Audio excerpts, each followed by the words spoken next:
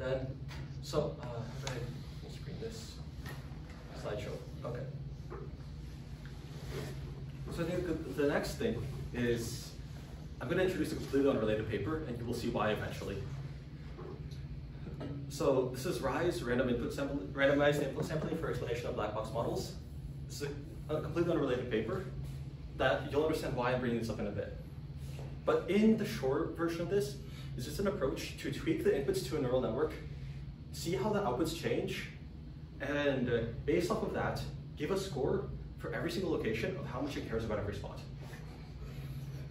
So basically the way that it operates is it creates a mask on an input image. This is a technique for explaining neural network models. Like given this image of a shark, we can mask out randomly various portions, run it through our model, and get a score of how much it represents that particular class. Do a weighted sum of the masks themselves based off of the changes in the model's output for that class. And what that gives us is it gives us a map of, okay, let's say the shark is masked out and it changes by a lot. That's going to be very important. If it doesn't mask that out and it doesn't change by anything, then that portion isn't important to the model. We assume that if a portion is removed from the input and the accuracy changes a lot, then that portion must have been important to the model's behavior. All right, cool, you guys are experts on RISE now.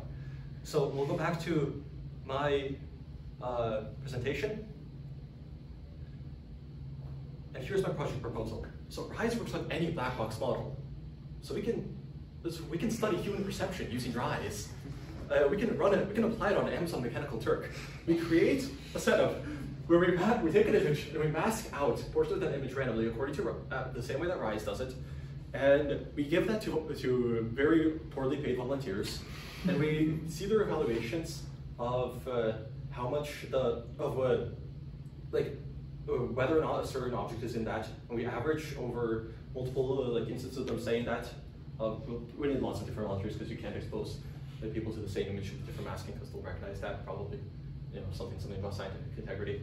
But then what we can do is we can get an objective evaluation of human perception using this technique designed to analyze machine learning models. I just think that's hilarious.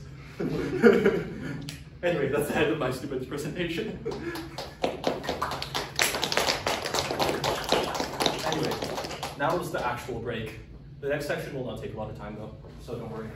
I know I've been speaking for literally